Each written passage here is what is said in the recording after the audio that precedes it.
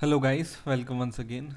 In this video I will show you how to make a simple login page with the help of your JSF web application.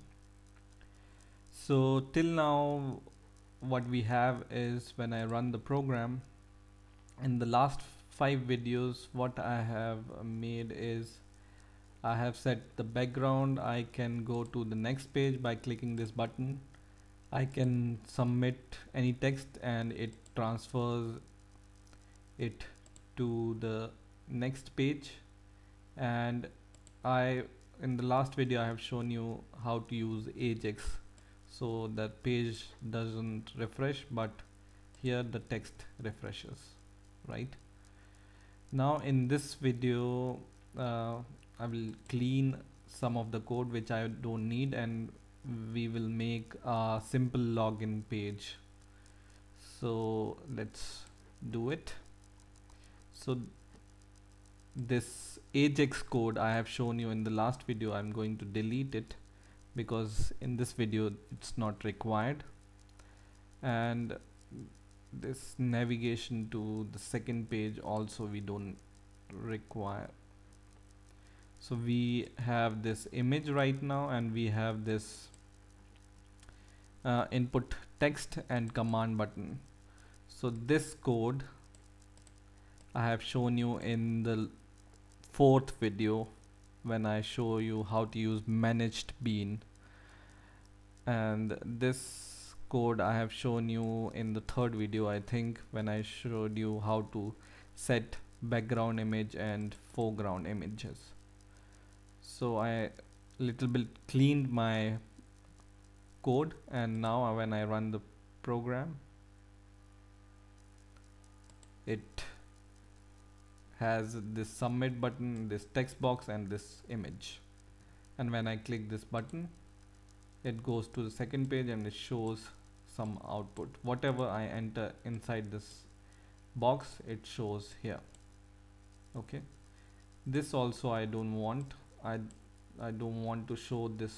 Whatever I text, show this enter text here, I don't want to show here, but I want to show if I enter some name here, name for example, and when I click this button it validates the name, and it will show the output whether my name is correct. So for example, I enter the right name and right password, it shows me the message that your username and password is correct, otherwise it will show me the error message.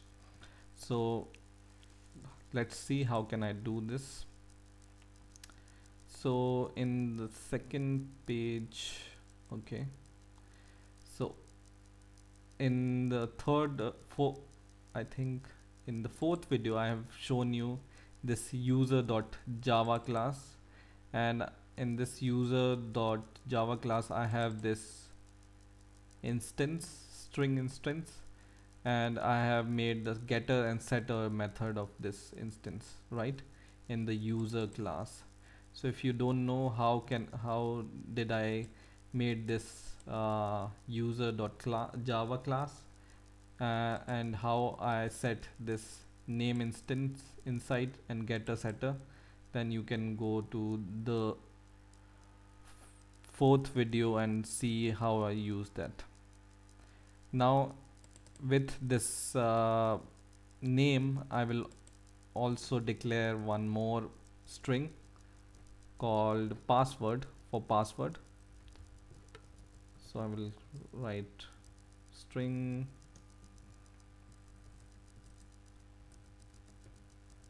password.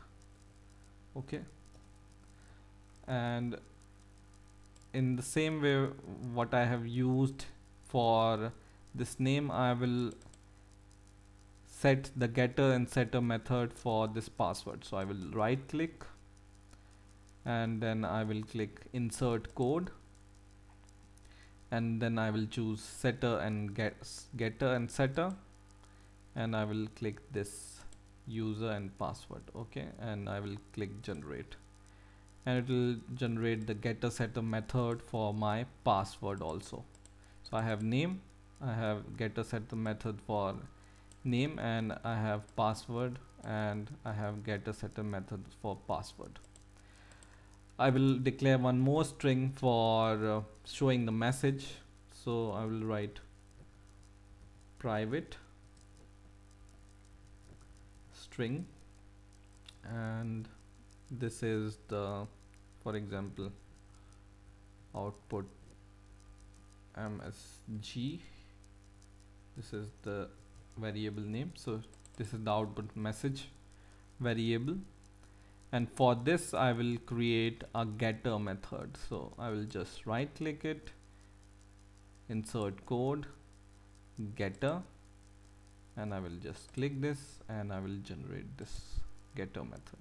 Okay, so I have name, password, and output message, and for output I have getter, and for name and password I have getter and setter method. Now what you do is, inside this user class we will make a function. So just go below here. So you don't need to go outside this class, just inside this class we will make a method. So here we will make a method called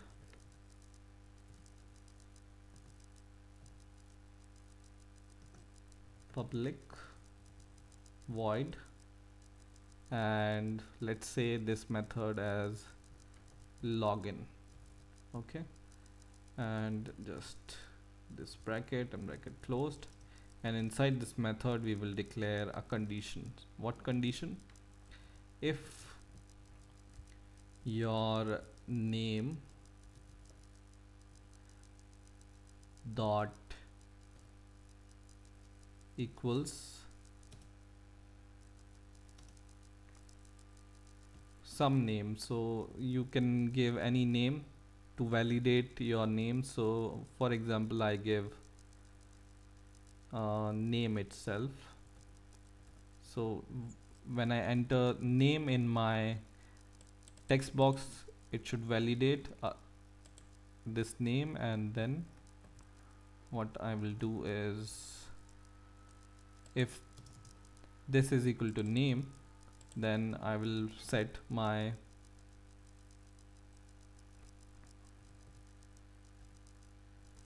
this output message as equal to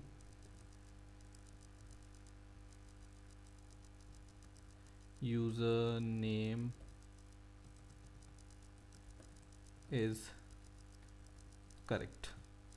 Okay, the same condition I can define for password also. So when my username or name and password is correct, so I will, in this if bracket, I will also provide and password dot equals, and inside this, let's say my password should be password itself.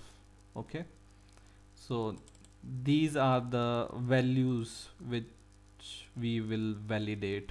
So you can give these value, any value according to your convenience. So you will write username and password is correct.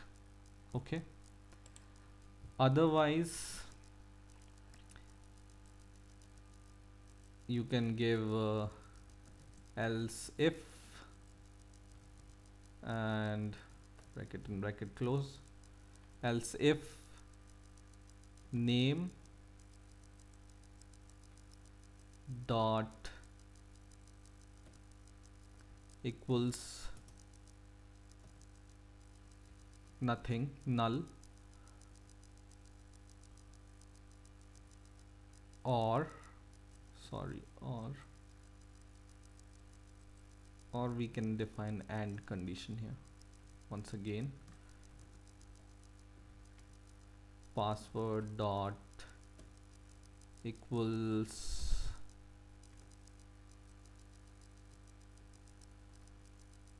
null, then we will show the message, output message, same